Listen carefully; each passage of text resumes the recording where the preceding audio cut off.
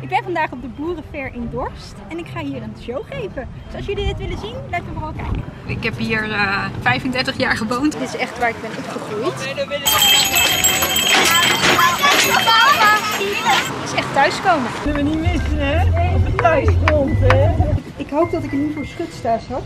Jij hebt voor schutzaam bestaat niet. Ja, dat is heel lief, Marie. Ja, maar dat is toch? Soms gaat het wel mis hoor. Ja, maar dat maakt ook niet uit, dat hoort bij het leven, hè? Mijn man heeft zelf ook met Carletto gewoond in Italië. En ook met haar andere 2 paarden, geef en jaar.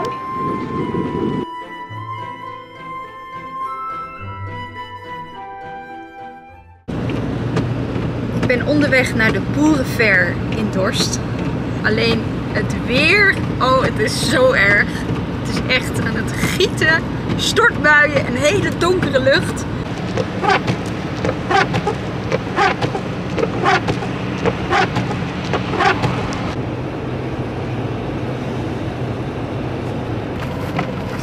Mamma mia. Oh, daar zijn de verkeersregelaars. La tua destinazione si trova sulla sinistra. Kijk hoor, we moeten bij de trailers zijn. Hi. We moeten bij de trailers zijn, helemaal achter op het terrein, bij de show. Oké, dankjewel. Daar gaan we. Leuk, ome Wim, die is nog hoefsmid geweest voor mij, die zie ik daar.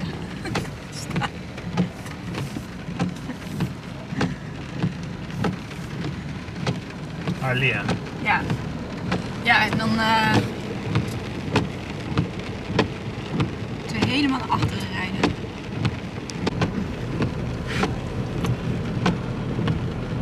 Het ziet er wel leuk uit. Aangekleed. Als het weer nou ook nog mooi was.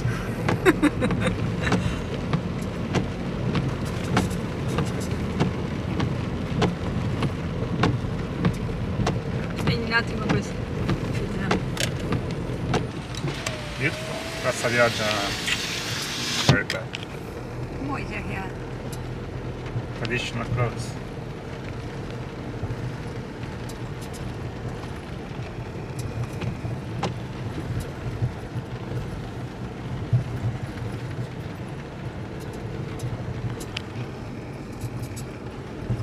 Ja, ben ik toch opgegroeid.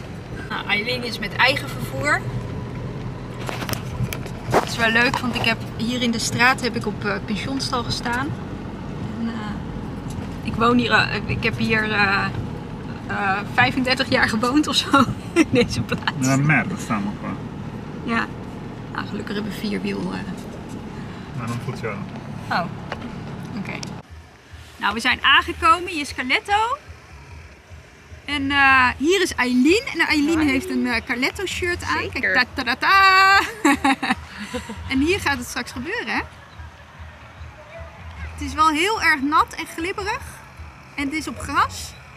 En ik met die hele lange jurk. Nou, ik hoop dat alles goed gaat. Ja. Nou, we gaan even kijken waar de show straks is. Echt heel gaaf hier. Van die traditionele kostuumachtige dingen. En hoe noem je dat? Ja, heel leuk.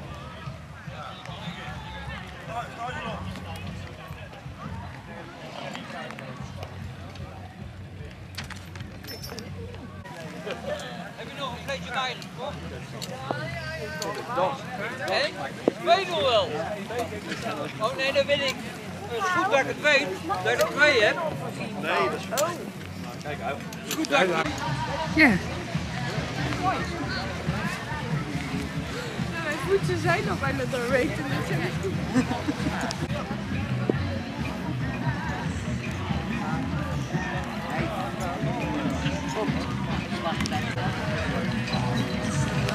Jullie rijden dus al wel? Ja. Maar waar even In my life. Wat is je wit, zeg? Ja! Ik heb er even afgespoten. Hey. Hey! Doei! Ja! Ik had niet verwacht dat jullie er al waren. Ja, ik weet. Annelies! Ik heb jou van de week nog gezien. Hoi! Nanda. Hoi! Ja. Dikke paarden, Dit is Eileen. mijn peetmoeder. Ja, ik ben peetpaard. En dit is mijn petenpaard. Ja, en Lieke woont hier ook vlakbij. Ik woonde ook hier vlakbij, maar nou niet meer. Nee. En jij stond ook hier heel vlakbij. Ja, ook nog. Ja, Gustav. Ja. En Ed is er ook. Super Ed. En hun taak is vandaag om rond te lopen, Lieke? Ja. En wij zijn ook hier eigenlijk, hier moet jij toch? Ja, volgens mij, ja, dit is de showring. Ja. Ja. Dus wij zijn hier elke keer gewoon een beetje dingen aan het laten zien. En als jij komt, Ja, dan gaan wij weg. Ja, goeie show. Door jouw show. Ja, als je Carletto's 5e been wil zien, dan moet je even voorbij komen. Ik kan wel oké. Die paarden zitten erin. Maar is die koud? Ja, het is heel koud. IJzer. Je hebt geen schouders. Zodat jij dat doe ik. Ja. En straks ook wel, het is met heel veel jurken over elkaar, dus van onder ben ik wel heel warm, maar van boven ben ik ijskoud. Dus Ja, met dit is het ook... ja, maar meestal word ik wel warm met de show. Dan ben je toch een beetje zenuwachtig en dan word je vanzelf warm. Ja, dan heb je. Ja. Volgens mij is het dan ook droog.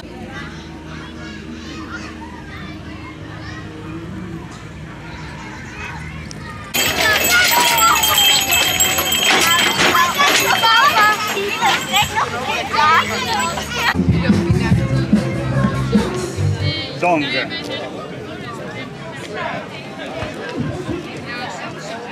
Cosa questa? Ja. Bella.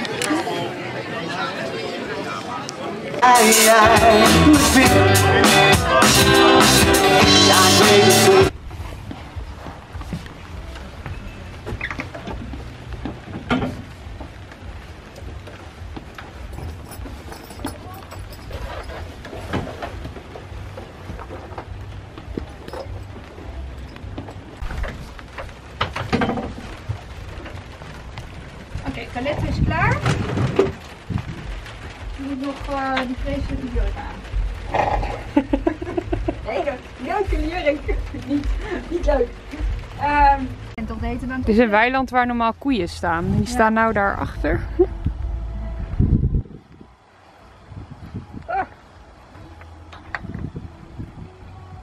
Zou je ooit koeien willen, Jolanda? Je weet het antwoord. Ik zou misschien wel een ezeltje willen, maar...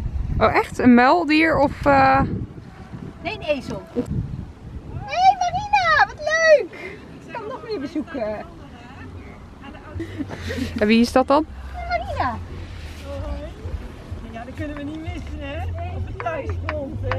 Hi.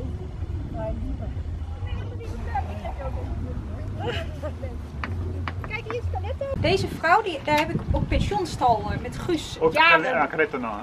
Nee, nee, niet. Nee, met Carletto niet. Carletto niet. Ja. Ja, Marina heet ze. Ja. En welke stal is van jou? En Henry is Paarden haar man. verder. Ah. Ik ga nu de jurk aandoen. Het is, ik ben zo bang dat het straks ik heb nog een extra jurk bij als het niet goed is, deze jurk. Heb je het wel een keer geprobeerd? Nee, Oh. dit is het moment. Jolanda. Devo aprire? She never tried before. Drie talen. Engels, handschoenen. Italiaans, En Nederlands, ja. Ja. Even kijken hoor. Ja, dan mag jij even met de kar op gaan lopen. Ja, mag af. Het is droog. De zon. Ja, het is droog. Ja, Jolanda gaat en dan komt de zon Ja. tevoorschijn. Ja, het is wel een hele zonnige show eigenlijk. Het is eigenlijk wel een beetje, weet je wel, een beetje zuidelijke Ja. show. De outfit, helemaal in het rood en zo. Om dat nou in de stortregen aan te doen. Nee, als het goed is, kijk eens. Ja, mondje. En dat ik opletten dat je niet uitglijdt in de koeienstront. Dat dacht ik aan. Ja, daar ben ik ook bang voor. Ik ben echt heel bang dat ik uit ga glijden. Ja, Als Carletto een beetje wild is of zo, een keer gaat springen, dat hij dan net... heel veel koeien zwaaien. hier, Ja. Dus, Spaans paard lijkt het dan.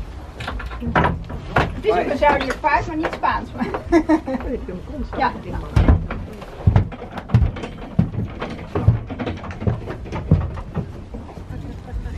Non lasciare a mangiare, eh? Anders krijgt hij een groene mond. Hij moet nog even een gewone mond houden. Het is altijd een hele kunst om schoon te blijven. Vooral met de vlaai hier. Het is wel een pittige uitdaging. Even kijken hoor. Even handschoenen. Waar zijn mijn handschoenen?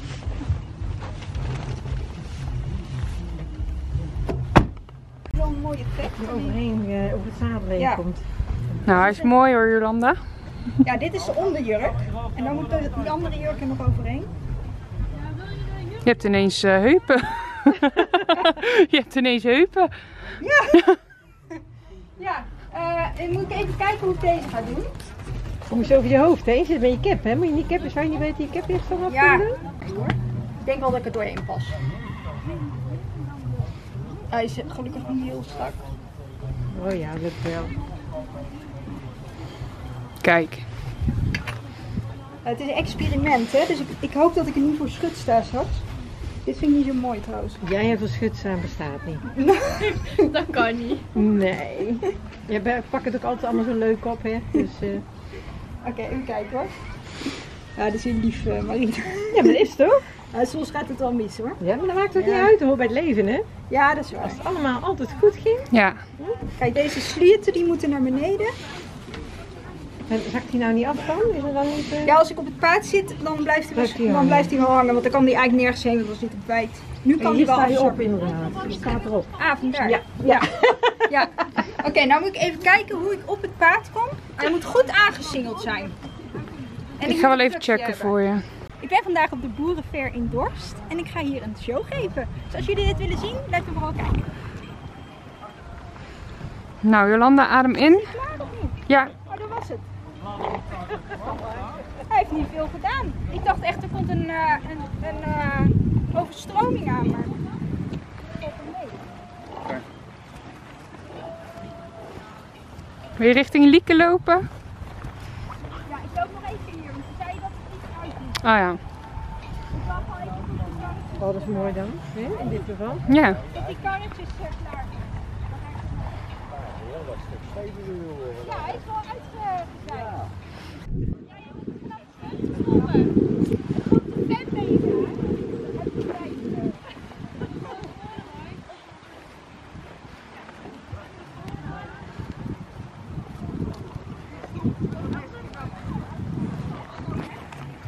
Goeie vlaaien. Ja, hij moet niet uitglijden.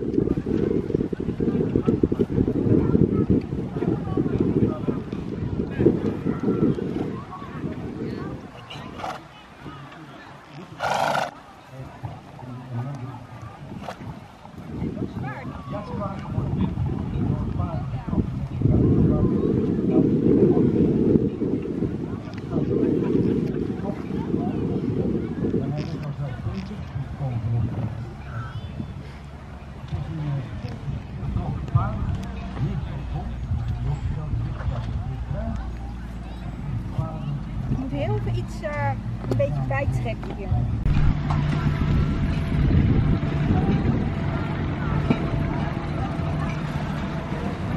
Nou, laat ze de passage zien. Dat is een van de hoogste dressuuroefeningen die een paard kan doen.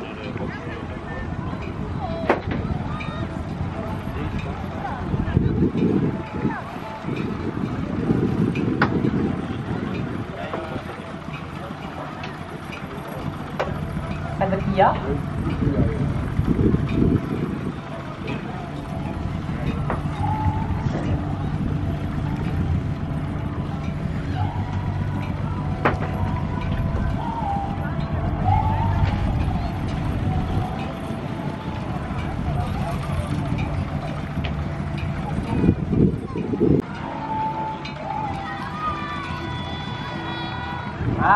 hoor. Maar nog niet om net.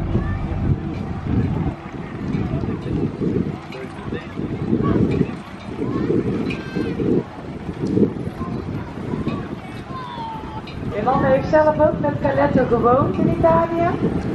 En ook met haar andere 2 paarden, Guus en jij. Dus eigenlijk is Carletto eerst van Italië naar Nederland verhuisd en toen weer terug naar Italië verhuisd. En toen daarna weer terug naar Nederland. Inmiddels heeft Jolanda een eigen stal, waar ze gewoon nu alle 3 kunnen staan.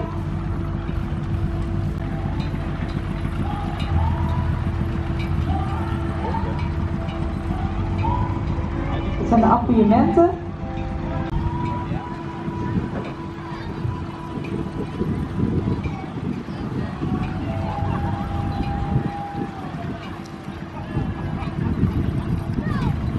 Daar gaat het paard dus zijwaarts en hij kijkt ook in de richting waar hij naartoe gaat.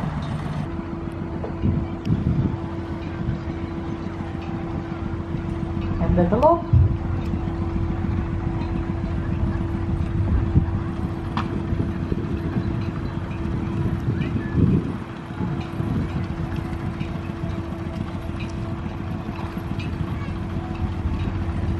Heel mooi verzameld.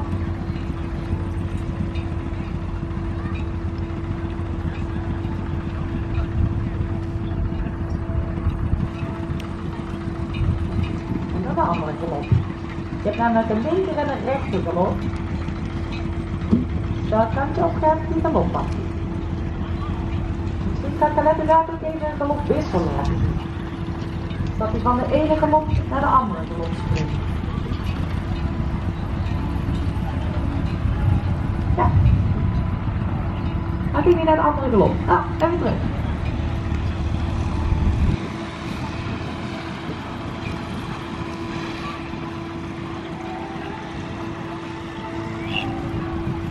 En nou gaat hij elke keer veranderen van galop. En wat hij het zo goed heeft gedaan, krijgt hij nog even wat lekkers. Dat Carletto ook weet van, dit heb ik goed gedaan. Je hebt namelijk verschillende leerprincipes en dit is eigenlijk de positieve bekrachtiger. Dus elke keer als hij het dan goed heeft gedaan, dan doet Jolanda een klik en dan weet hij, oké, nou heb ik het goed gedaan. Dan betekent het niet.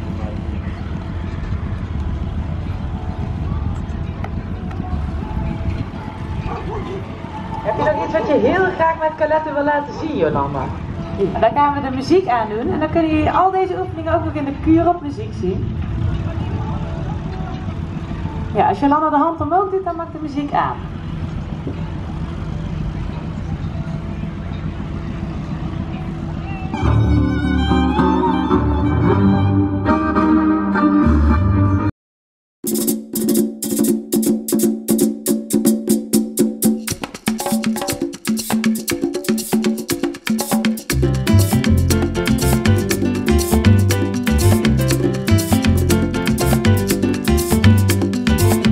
Yo te traigo esta bomba.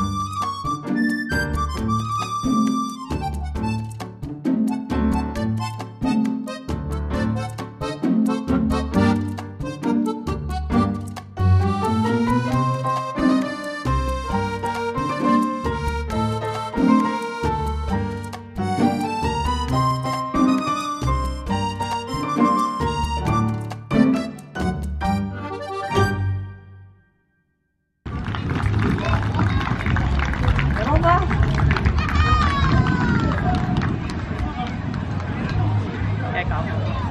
Ja, ik kan wel. Ja, lukt. Jullie kwamen kijken en nou, Carletto vond het ook ontzettend leuk. Zoals jullie konden zien, ja, vond hij het echt wel heel bijzonder om hier te zijn met alle karretjes en alle boerenversieringen hier. Dat is echt heel gaaf. En ja, als jullie meer over mij en Carletto willen weten, ik heb een website, dat heet superguus.com. En dan kun je ook ja, dan kun je kijken wat we allemaal voor jullie kunnen bieden. Te bieden hebben. Ja, dat is een betere zin van dat. Carletto en ik, we rijden dus, wacht even hoor. Die zweep zat al de hele tijd, zat tussen me. Kijk, eindelijk, nou is hij vrij. Carletto en ik rijden dus Grand Prix dressuur. Dat is het hoogste niveau van de dressuursport. En we zijn sinds kort ook bezig met de working equitation. En daarbij moet je het paard met één hand kunnen rijden. Dus dan kan ik meteen even goed oefenen met deze microfoon. Ga ik heel even de teugels in de linkerhand. Want met de working equitation moet je alles met rechts doen. Ik heb alleen nog een zweepje in mijn hand, dus dat is wel heel handig. En kijk, die geef ik even aan mijn peetmoeder, Lieke Zandman. Echt heel fijn hoe ze vandaag het commentaar heeft kunnen geven. Alsjeblieft. Meestal doe ik het met een headset, maar zo is het ook goed gegaan. Zo, kijk, nou rijden we met één hand. En dan moet je dus paard met één hand ja, kunnen rijden. En dan moet je dus allemaal obstakels doen met de working equitation. Nou, hier zijn er geen obstakels. Maar je moet bijvoorbeeld ook een keertwending met één hand kunnen rijden. Dus daar zijn we mee aan het oefenen. Kijk, zoals je ziet kan Carletto goed met één hand, snapt hij mijn zithulpen. Want je paard moet dan heel goed op je zit reageren. En dan kun je, ja, je kan alleen met de teugels een beetje richting aangeven, maar verder kun je niet heel erg veel. Kijk, de schouders die moet je echt met je zit in controle hebben. En ik rij Carletto ook met een nekroop regelmatig zonder hoogstel. Dus hij kan ook, alleen op demonstraties durf ik het nog niet helemaal, om helemaal zonder hoogstel te gaan. Vind ik nog een beetje eng met Carletto. Maar ik kan bijvoorbeeld de piaf ook met een nekroop. Kijk, als ik de piaf rijd, ja, let op. Kijk, dan hoef ik eigenlijk niks met mijn handen te doen. Hij doet eigenlijk op mijn zit, weet hij dat hij moet aanpiafferen. Goed zo, is goed hoor, Carletto. Je hebt het net zo goed gedaan. En ja, dus dat is een van de dingen, is heel handig. Ik ben aan het filmen. Kijk, Lieke. Mama. Nou, we zijn een frietje aan het eten onder de, hoe noem je dat, parasol. Met de paardjes. Kijk, Carletto niet hoor. Die zou heel wild worden als hij niet Als hij hier zo bij zou staan. Dan zou er een veulentje geboren worden. Dus Liv en Carletto. Livje? Ik zal even Robert bellen. Wow! Dat is mooi zeg, een regenboot.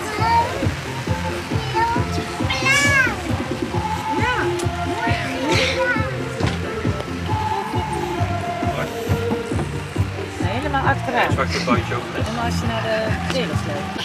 Ja, twee zijn er, twee. Dan proberen een beetje bij. Een wereldwonder hier. Een wereldwonder. Dan kan eventjes voor thuis even een foto van Hier gaan alle trekpaarden, die gaan we hier naar huis. Kijk, die zitten hier dus in. En zo ging dat vroeger. Bij de ponyclub ook. Dan ging je zo naar de wedstrijden toe. En toen ondertussen even het hek dicht. Die ik van vroeger ken. Want dit is echt waar ik ben opgegroeid. Kijk, ik ben geboren in Amsterdam, maar vanaf mijn 4e woon ik al in Oosterhout. Woonde ik. Dus ja, het is echt thuiskomen.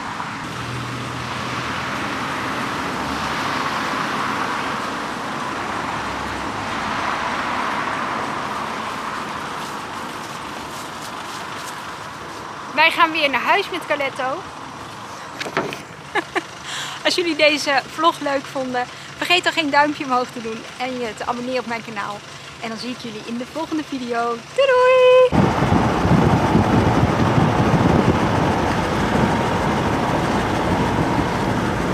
Nou, Lieke is hier weer terug naar huis aan het fietsen. Langs het pad hier. Met 2 paarden.